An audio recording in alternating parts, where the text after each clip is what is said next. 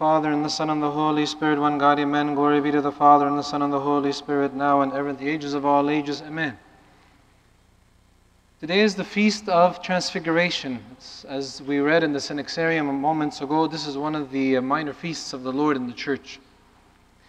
And it has a lot of significant meanings for us, and we think, what happened exactly? Well, the Lord took Peter, James, and John up to the mountain, and at the top of the mountain, He basically was transfigured. He shone brighter than the sun, whiter than the snow, as a witness to the glory of God, of how Jesus is in eternity, how He looks in eternity. Because we understand that when He came to earth, He emptied Himself completely to be man, that He may take our sins upon Him, that He may live our life completely. There is not one moment in the Lord's divinity and unity of the divinity and His humanity at any moment where He used His divinity or His authority to kind of help Him. Quite the contrary, He only used the divine authority for particular miracles to help people. But for Himself, for His own comfort, when He was hungry, He didn't change the stones to bread when He could have. There are many things Jesus could have done to give Himself comfort, and He didn't. Because His authority, He never misused it. It was never for Him, it was to bring humanity back to the image in which humanity was created. So, the disciples were taken up to the mountain today, 3 of them, Peter, James, and John. And it's a reminder for us that following Jesus is wherever He decides to take us. He may want us to go up to a mountain with Him. He might want us to go to a plain with Him. Regardless of where He wants us to go, we are called to follow Him. And following Jesus is not just an image. It's not just a pattern of ideas or religious laws. It's much, much more than that. Even David the prophet in the shepherd psalm in Psalm 23 says, "What the Lord is my shepherd, I shall not want." He even says later, "Though I walk through the valley of the shadow of death, I will fear no evil, because you are with me, for you are with me. Your rod and your staff, they comfort me." So wherever you lead me, Lord, I will follow. This is another important mark of a true Christian. Because there are those who live their Christianity according to a certain comfort level. Past this, if it starts to get a little bit uncomfortable, no, I can't, sorry, you're on your own. I will follow you in the glory, but I won't follow you to the cross, for example. The devil says, I'll give you glory without suffering. But at the end, there's no glory at all. Jesus says, follow me, take up your cross, deny yourself, follow me daily, which means suffer with me, and then I'll give you glory. But the real glory that won't fade away. So following Jesus is an important point that we need to ask ourselves at every moment. Do I really follow Him daily? Or is it just an image that I follow? So this is an example of an Orthodox icon of the Transfiguration. This is one of my favorite icons.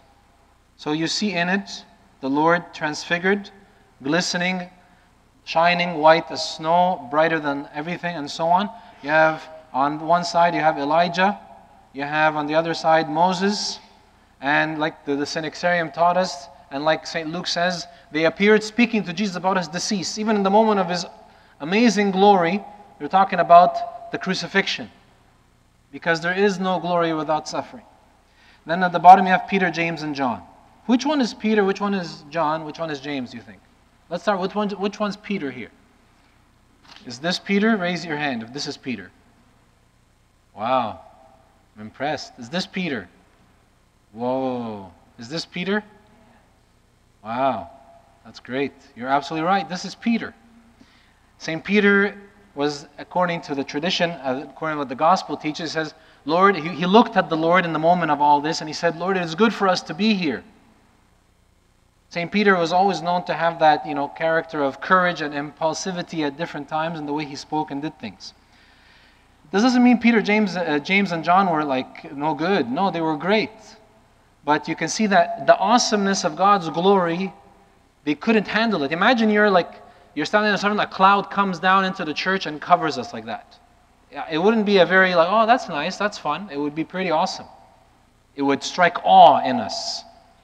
seeing Jesus this way. Even St. John, who later on writes the Revelation and sees Jesus in His glory, after he is the same John who put his head on Jesus' chest and was the one that even signed his gospel saying, the disciple whom Jesus loved. Even St. John, when he saw Jesus in His glory in Revelation, not just in Transfiguration, he fell to the ground on his face as dead.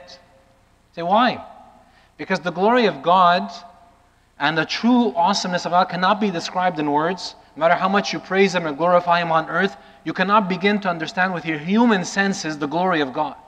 It's beyond what our mental capacity can handle, our eyes can handle, and so on. It's not because it's scary in a scary way, like a monster scary. No, it's awesome in its beauty and glory that is beyond what any definition on earth can give. So, this is a depiction of the icon. Now, let's look at some of the passages in the Gospel that refer to this. So, St. Mark writes this: after 6 days, Jesus took Peter, James, and John and led them up on a high mountain apart by themselves, and He was transfigured before them. Now, the point of the transfiguration is to reveal the glory of God that will be revealed in eternity, and with some witnesses, Peter, James, and John. Now, for us, every day awaits us a transfiguration. Every day the Lord is leading us. See the word, He led them, right? He led them. And He wants to lead us too. However, some choose not to be led by Him or say, I'm good where I am. There's a famous quote that says, every man or woman is as close to God as he or she wants to be. It's not that God prefers him, so He's like bringing him here. You can stay there by the parking lot. No, that's not how it is with God. You're only as close to God as you want to be. He did not die on the cross to save just a couple of people in Palestine in the first century. God so loved the world that He gave His only begotten Son. And those who seek Him diligently will find Him. So He's trying to lead every one of us. Some of us say, thank you, I'm good enough here. This is good enough for me. Oh, no, that's enough. Not close. No, that's too close. Stay where you are, please. I'm good enough like that. And He says, but I want to lead you to more. I want to show you my glory. Do you want to see it or not? Some people are content, but this is a false sense of contentment. Please take this as a very big warning. Beware. This is a false sense of contentment. It's a false sense of satisfaction. When you think, I'm good like this. I go to church on Sunday and I do the thing. And some people do even less than that. They don't even go to church, period. No, but I'm okay. I'm fine. I'm fine. No, I don't need to read my Bible every day. I hear about it on Sunday for a few minutes. That's fine. That's good enough. Beware. This is a false sense of contentment and satisfaction. This is not reality. That's not the glory Christ wants to give us. So He led them up on a high mountain. The high mountain is a place where, I visited this mountain. Those of us who went to Jerusalem during the trip, we went up to Mount Tabor. The bus ride to go up the mountain, there's I can't tell you how many swirls around the mountain the bus has to take all the way up to get to the top of this mountain. It's enormous. It's huge. I don't know how they actually went up the mountain that day. I don't even know how they excavated and paved the road. I don't know how many swirls, like I said, go up to the top. It's very high up. Very high. And the Lord wants to take us that high. Sadly, some people seek to get high on marijuana and other drugs, on pornography, on gambling, on video games, on whatever form of entertainment possible, because they're trying to either escape the reality or they're trying to find some high mountain to get to and they're not finding it. And if they found it using these substances, they would use it and that would be it, but they continue to use and reuse and abuse because there's no satisfaction. There is no satisfaction. True satisfaction is and only will be found in Christ Jesus our Lord. Whether you like it or not, whether you accept it or not, this is fact. This is reality, which we will all witness ourselves on the day of judgment. He wants to lead us daily. Most people say, I don't have time daily to go up on the high mountain and spend time with Jesus. I don't have the time. I don't have the time. As we say, and I've been saying for years, make the time. If you don't make the time, if you don't choose to make the time, you will never, ever, ever have the time. Something will always come in that is, quote unquote, more pressing to take that time away from the time you need to spend with Jesus. That's why there are some people who make it a point to wake up earlier, and they wake up, they can't even see in front of them, or they sleep later while everyone else is fast asleep in the house, and they can't even see in front of them from the exhaustion. But they say, I need my time on the mountain with the Lord alone. That's the only way I'll see Him in His glory, and that's what keeps feeding me to keep going, and that's what also reveals to me things. Because Peter, James, and John being scared and afraid and so on reminds us of us. Now, we see, oh wow, that's beautiful, it's awesome, it's great, I love it. But there are also times where Jesus may reveal things to us that we don't want to know about ourselves. And sometimes that's another reason why people kind of stay away, because they don't want to see the reality. But Jesus, in His glory, imagine if I'm standing in the dark and I'm wearing this tunic and there's a big spot of spaghetti sauce right here. Am I going to see it in the dark? Am I? Hello? I won't see it in the dark. But if you turn on the light, hey, I didn't notice that. And then if the light gets brighter and brighter, I may notice other spots that I didn't see. And some of them might be smaller and smaller.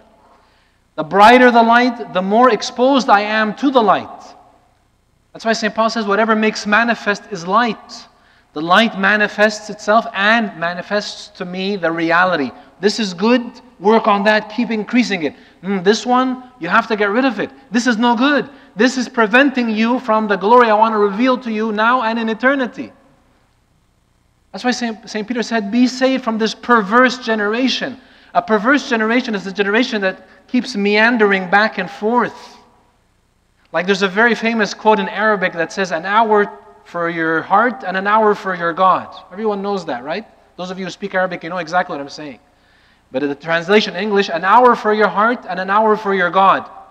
That principle, this dualistic principle, will not lead us to the kingdom of God. I promise you that too. It can't. It can't. You can't. It doesn't make sense. When you have people that are struggling daily, that are risking their life to get to church in the first place. Like, for them going to church means they may not come out of it alive because someone might come in and bomb the place.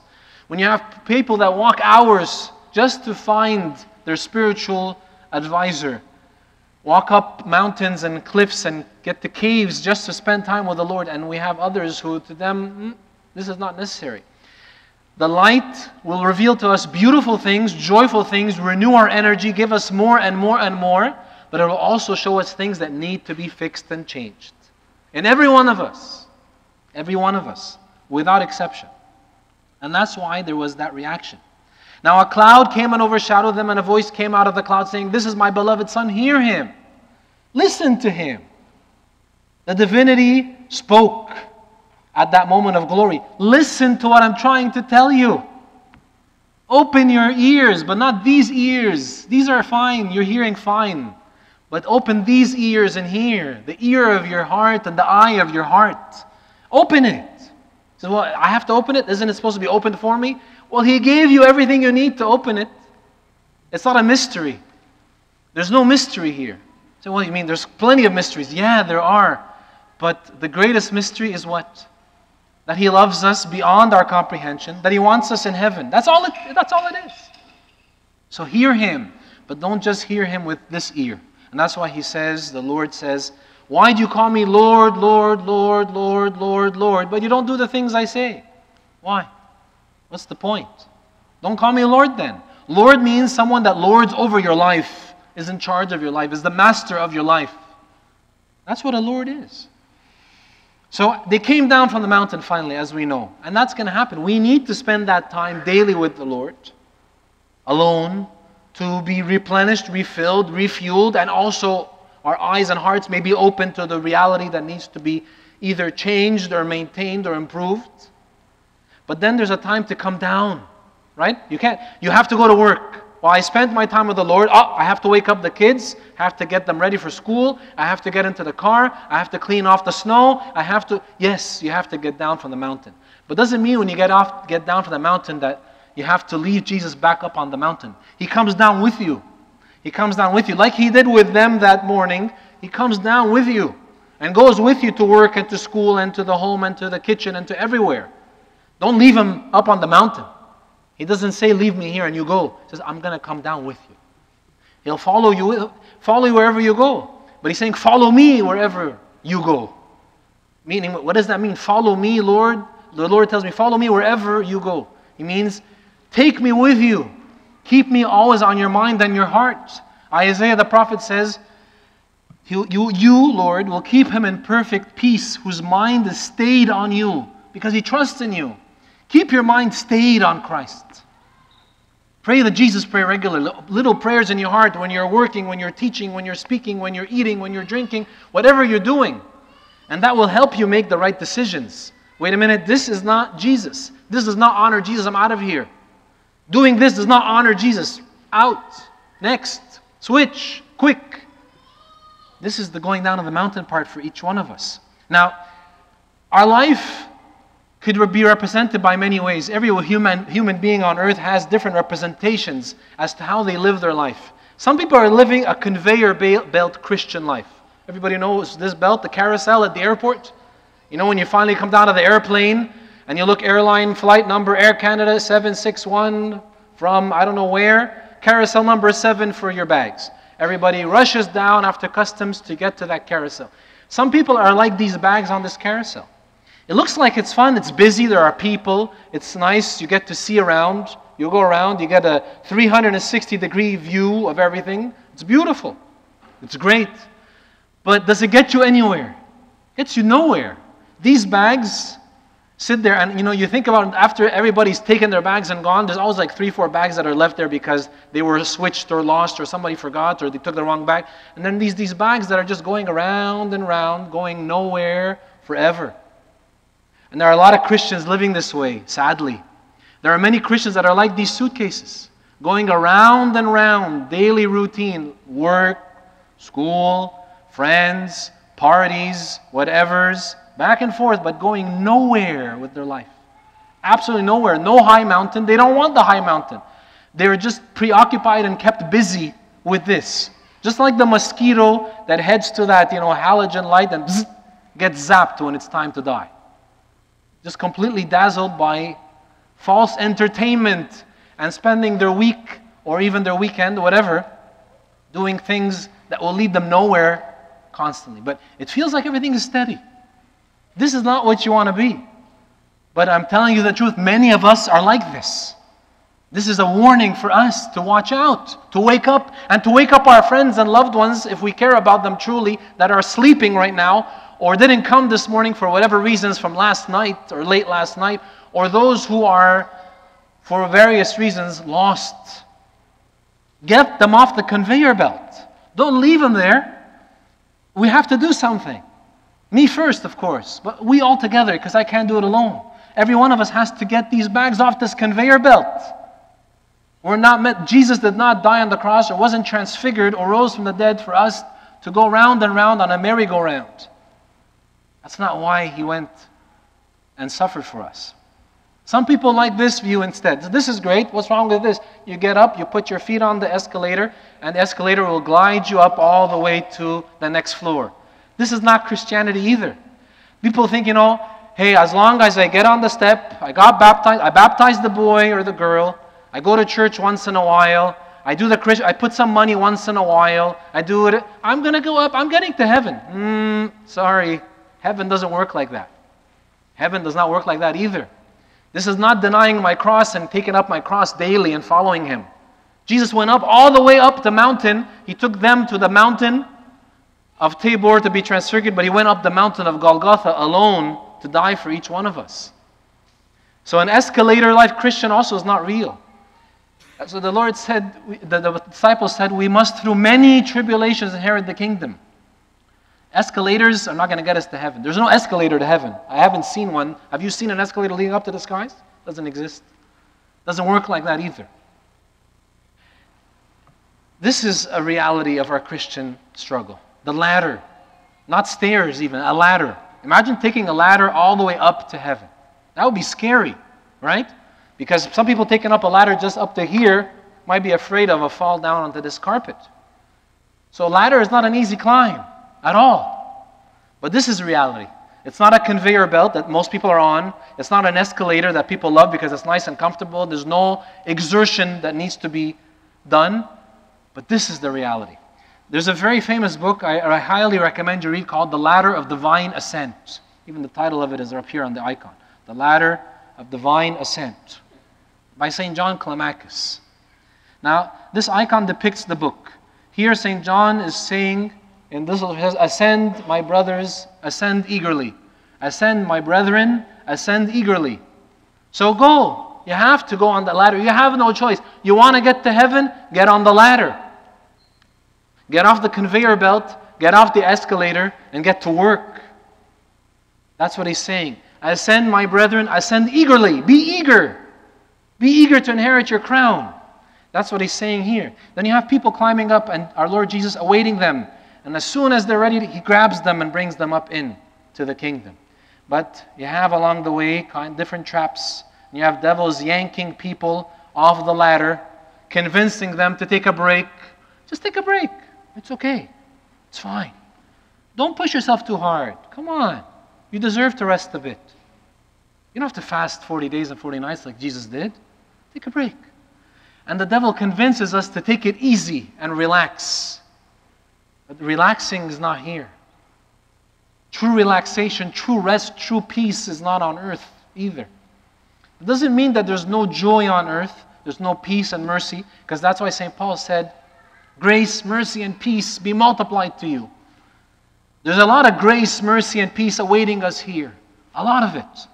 And that's why St. Paul was able to write, even though he was shipwrecked and almost stoned to death and almost killed many times, and all kinds of tribulations and difficulties he went through, he said, we are sorrowful, yet always rejoicing, because I have the joy that is set before me. I have heaven awaiting for me.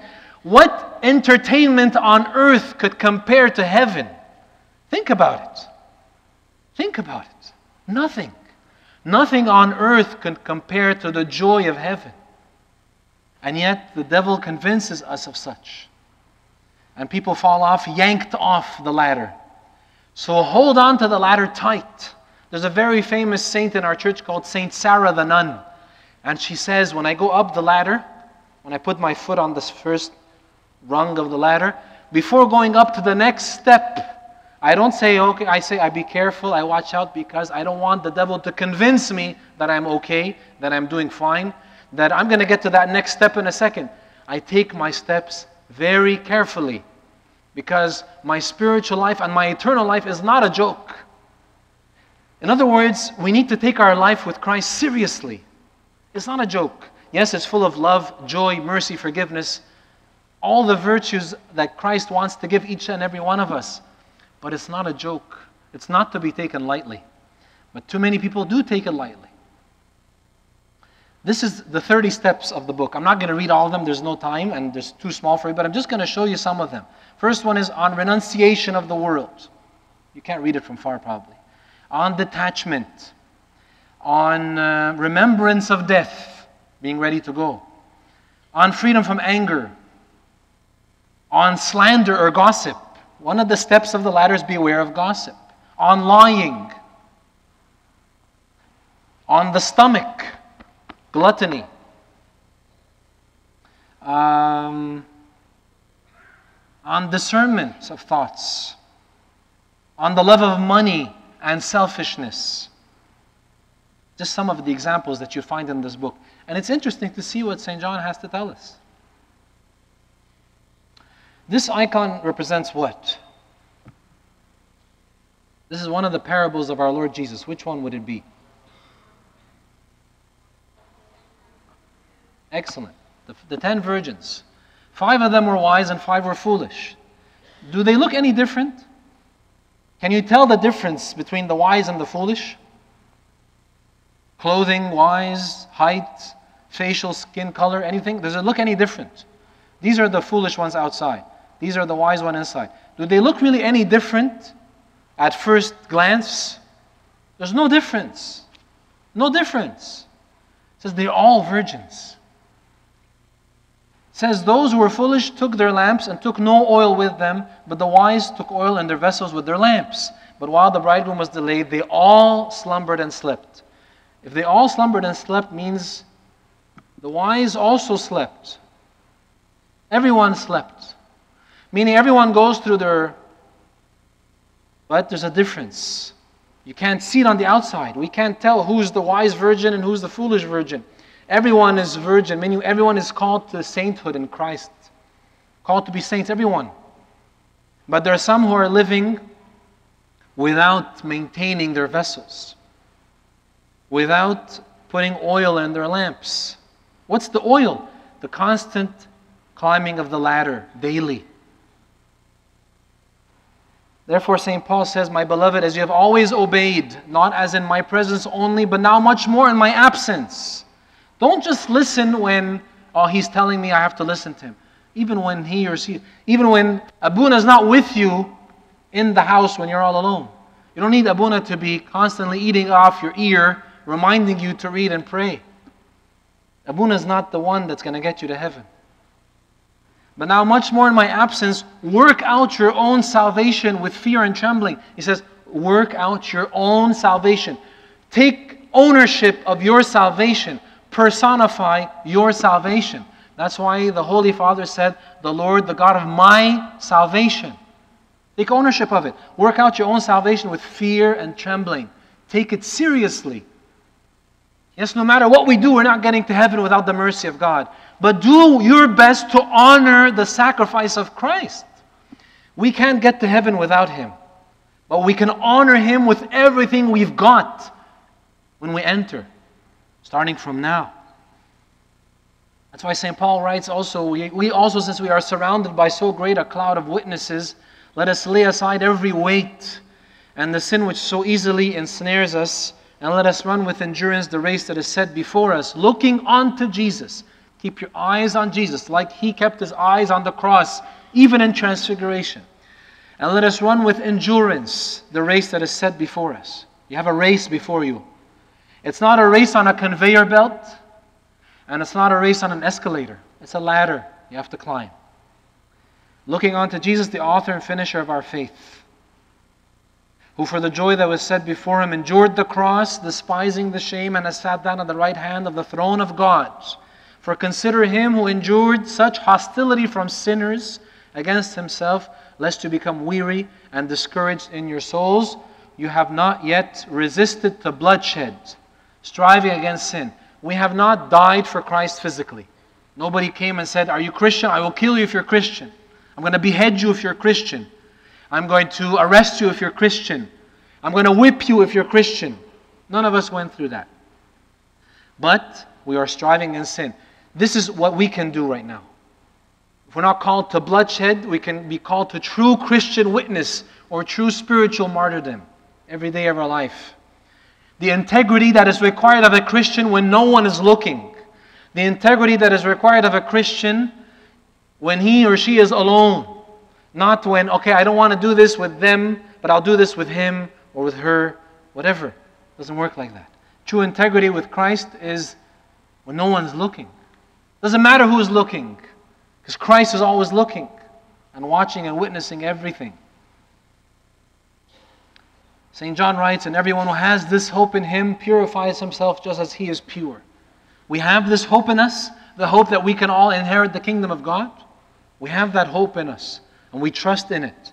So we work on purifying ourselves regularly because He is pure, just as He is pure. Jesus, you're pure. I want to be pure too. I want to be pure too.